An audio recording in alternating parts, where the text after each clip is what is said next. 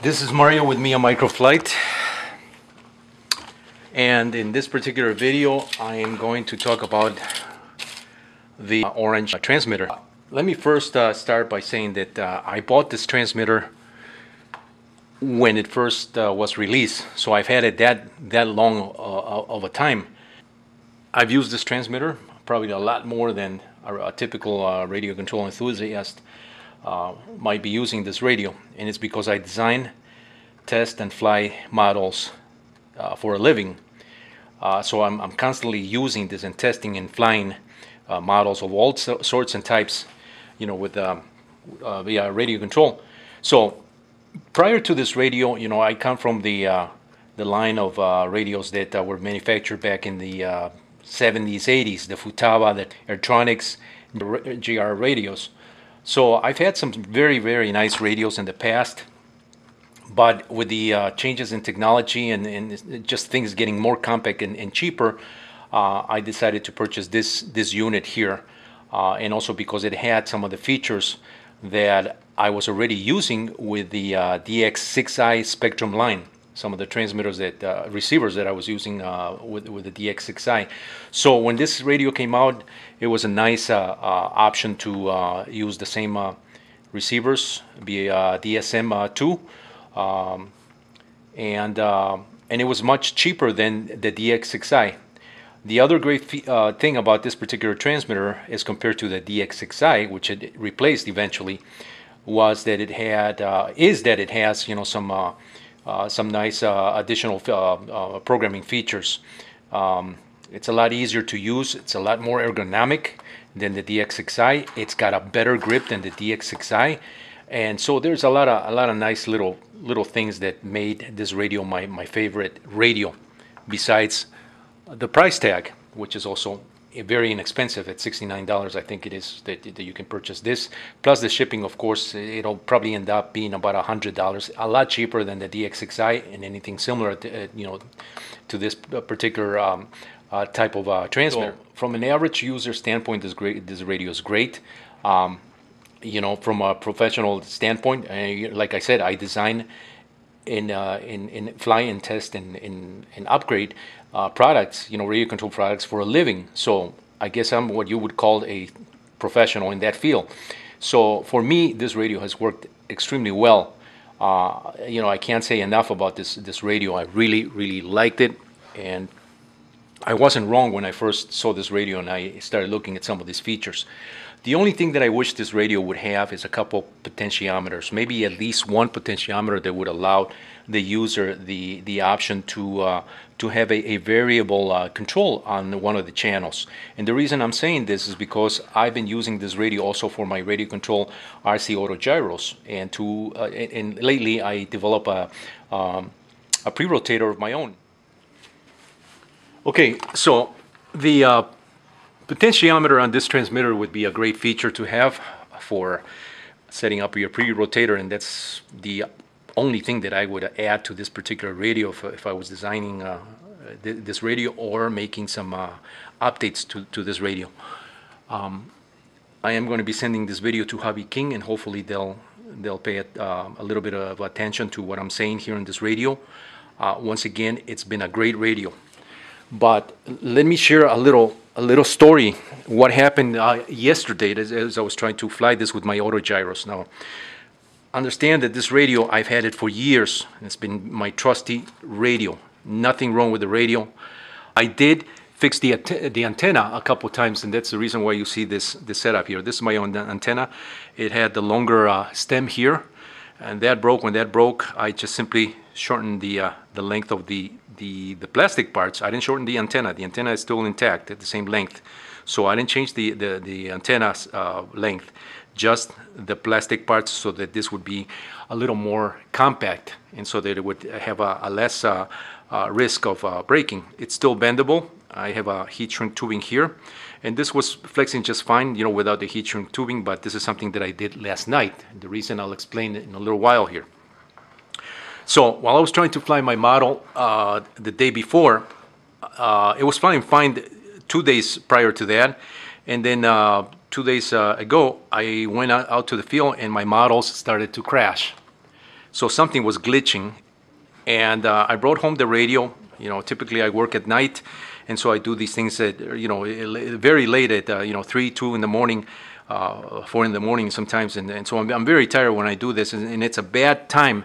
I just have to learn, you know, to be extra careful when I work at night and do repairs, because at nighttime you're exhausted, you're tired, and sometimes you don't pay close attention to what you're doing. My fault. I took the radio apart 2 days ago and looked at the antenna, and I noticed that the antenna wire at the connection to the, you know, I'll open the transmitter here so that you can see what I'm talking about. And there's also a reason why I have this taped, and I'll go into that in a little while here as well. But I have to show this video because it's just unbelievable, you know, what eventually happened. And viewers have to understand this, and they have to see what I'm going to be showing in this video. So let me untape this, and like I said, I'll explain that in a little while. But actually, if you look inside the transmitter, you know, you have this module here. You have this board that just sits on some pins that are attached to this other board. You know, they plug right in. This module right here is your antenna, basically your receiver or transmitter module that has to be connected properly to the antenna. Now, like I said, the antenna has a certain length. It's a coaxial antenna. A coaxial antenna means that it has an inner wire, and also it has a sheathing over that, and it's a very, very thin antenna. So while I was doing this 2 nights ago, repairing this, because one of these leads had broken loose, I accidentally grounded, actually ended up soldering both the inner and the sheathing, the inner wire as well as with the sheathing. And so my range had a very limited distance. Without realizing that, I went to fly yesterday, and my models kept crashing. 2 models that I crashed. I was so upset. It was hot. I was trying to get some video with my wife. She had the camera. We had everything set up. You know, it's very hard to film videos, do these videos, and I was just trying to test my pre-rotators a little further, and without realizing that the previous night, you know, I had done this fix, and without range testing it, which is what I should have done originally before flying the models, I went ahead and tried to fly my models. So the first one crashed, and I go, what? Something's going on.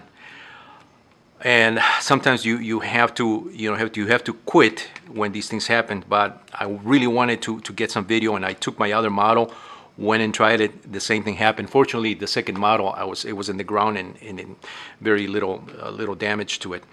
So I was so upset, and I took the radio and I threw it against the area that I fly in. This is mostly rocks and pebbles and very, very rough terrain.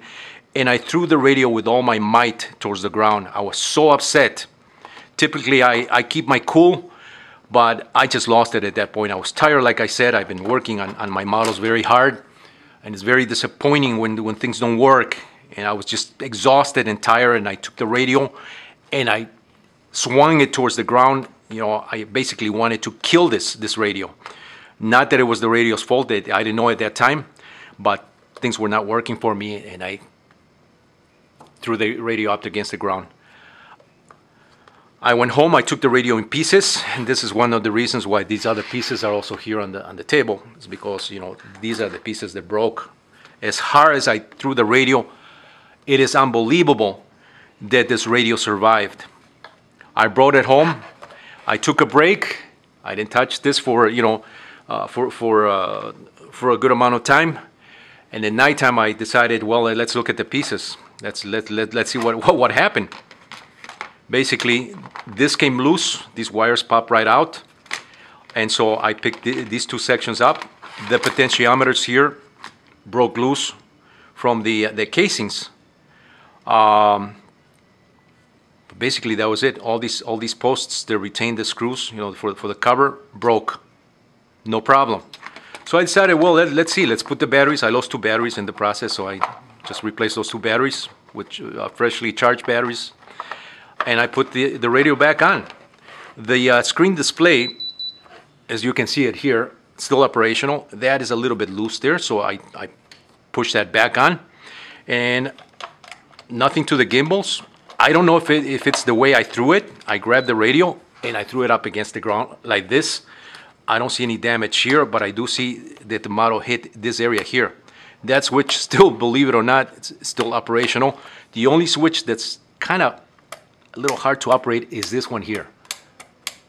Other than that, the radio is perfectly fine. I mean, I was expecting the case to break in pieces as hard as I threw it. But as you can see, nothing to the case, and I'm not making this up. I wish my wife would have caught the video on this camera that I'm filming here on the Nikon. Unfortunately, we don't have it. I was so upset. I guess she was, you know, she was afraid that I might lash out at her. I mean, I was extremely upset. You have no idea how upset I was. And I crashed 2 of my models, and these things were not working. I was tired, and I was trying to get these videos just to to fully test my pre-rotators, which they work fine. It's just that I was trying to get extra videos for some of my customers so that I can show it to them and make sure that they are that's what they want. And so this ended up happening.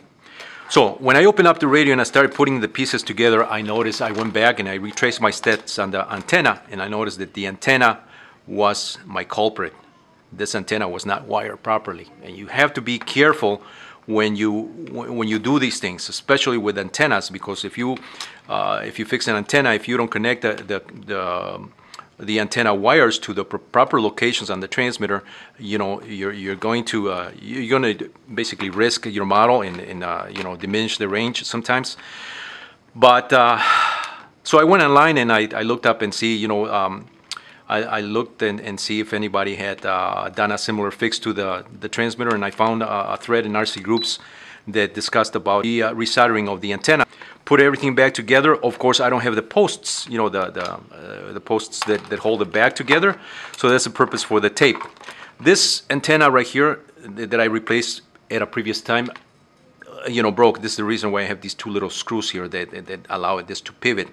And I glued this to make sure that this will not pivot on me again. And the only pivoting that this is doing is forward, because that's, you want that antenna, you want the range of the antenna, the effective radiated power sometimes to be horizontal as you're flying your models. Sometimes this provides that kind of radiated power like that. So that's the reason why these antennas are done that way, is to create a more horizontal path. So, I ended up putting this heat shrink tubing over that just to hold it better. And believe it or not, I cannot believe as hard as I threw this radio on the ground with the intent to demolish it. I was so upset, and I ended up taking it out on the radio. Well, as you can see here, the model, the radio still works. Model still works, and that's the reason for the tape. The tape here, there's, I'm not going to bother, making provisions for to fix the posts here. I'm just taping this right here, and I'm going to try this radio again.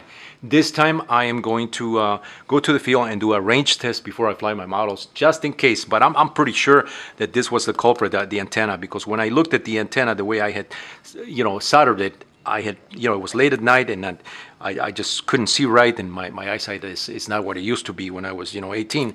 So all those contributing factors, contributed. Not testing it after. Let this video be an example or some help for some people, and also let this be proof of how well this transmitter has been designed and manufactured. I mean, the plastic is, I know it's ABS. ABS is very hard to break sometimes. It's a form of styrene, modified styrene.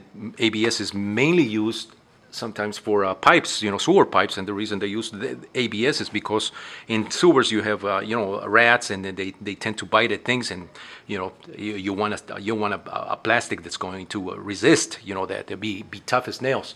So tough as nails, this radio. I mean, I can't say enough about this radio. Kudos to HobbyKing and whoever came up with this particular design. I wish I would have that video where I threw this radio, because once again I cannot stress how in rage I was, and I threw this radio up against the ground. I mean, I was so upset. And look at that, nothing major happened. One switch, the switch, I can still operate this. If I push down, it's a little hard.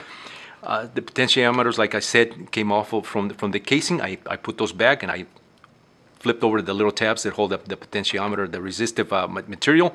Two of them here. This right here, the trim, I had to redo the little tabs that push onto the surface mount switches on the board. Other than that, I mean, it's still working. I tested all the features, you know, on my table here, and I'm dying to go back to the field and test and do the final test, which if it works, is I think it will work, because of its, you know, because of this antenna issue. Now the antenna is connected properly, but I will do a range test and I will fly my models. And you know, once again, this radio has not let me down. I don't think this radio wanted to die just yet. At least not in my hands. And so thank you, HobbyKing. Thanks to those who made this radio. And if you can just add a little potentiometer to this radio, more power, keep it simple, increase the cost by whatever that potentiometer costs to add it to this transmitter, and keep these radios. I love these radios. I can't say enough, and I hope this video you know, is proof of all these things that I'm talking about, and just more in support of this transmitter. So that's my story with this transmitter, and just to give you an idea of the type of models that I fly with this radio, you know, you can go to my YouTube channel and just see that you know, it would take a long list to list all the stuff that I've used with this transmitter. I mean, I fly models from indoor models to you know, real big quarter scale models, and this radio has not let me down. The antenna. Oh, the other thing, if you guys that designed this radio could embed the antenna somehow into the transmitter, like you do some of your other transmitter by Turnigy, I think it is. They embed it into the handle. Do that. Get rid of the antenna, that risk factor that might break and might just force the user to fix the antenna. It might risk, you know, the losing range or getting something wrong connected in that process. So if you can get rid of that, keep the transmitter, keep the same, keep the orange. That is a trademark, and I don't care what anybody says about the you know, this radio being cheap. I am proof. My models are proof. This video is proof of the quality and the longevity that this radio has provided. For the price, you know, for my use, the way I've used this radio has paid itself 10 times over. So I can't say enough about this, and I hope this video transmits all this excitement that I'm having with just by having gone through all these things that I have gone with this radio, from good times to bad times, and now to this point. So this is Mario with me on Microflight again, and I'm really excited. This radio did not die. It's, you know, as hard as I threw it. Unbelievable. Thanks for watching.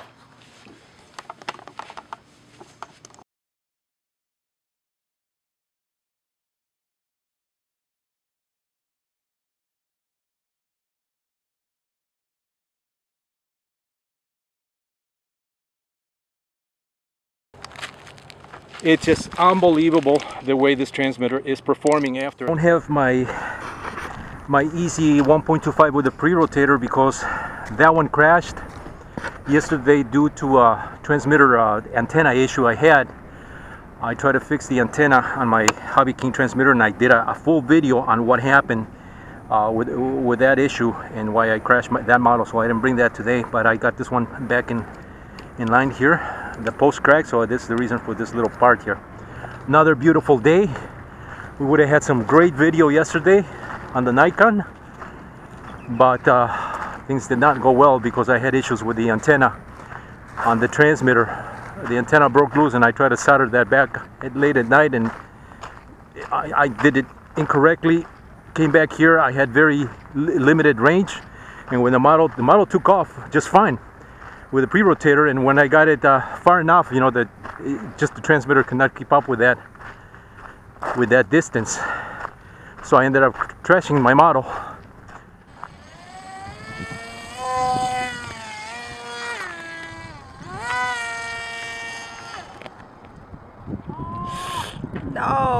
I'm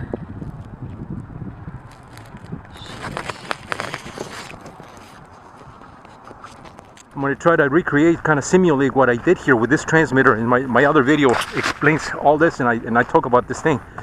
But I took it out on the, unfortunately, on the poor transmitter, and it wasn't the transmitter. It was the way I had attached the antenna. It was providing limited range and was making my models crash. But I took the transmitter and I swung it with all my might, like this, as I'm showing it in this video. I'm recreating this because unfortunately I don't have that video. My wife didn't capture that video, and I didn't have my camera on at that time. So I took the transmitter, I swung it against the ground, and it basically broke apart in pieces. Believe it or not, this is the same transmitter that I fixed. Watch my other video. It's very cool. It's just amazing the way this thing survived. Now, I did lose two rechargeable batteries here in the process. So we'll have to come back and scout this area a little better here. I would like to keep those batteries because they were brand new. I would like to find those batteries because they were brand new. But anyway, we're gonna just do the video. It's another hot day, considering it's October. Here in Arizona, it's still hot. So I'm gonna try to get my wife is operating the camera. Oh, here's the battery. Look at that.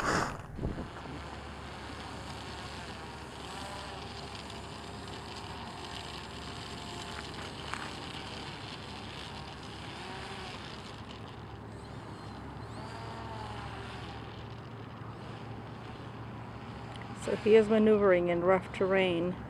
We're out in the desert here.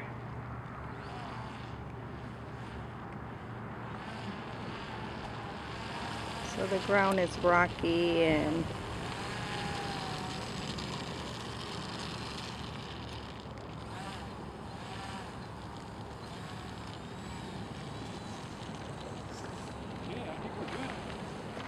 so I guess the long range testing is working.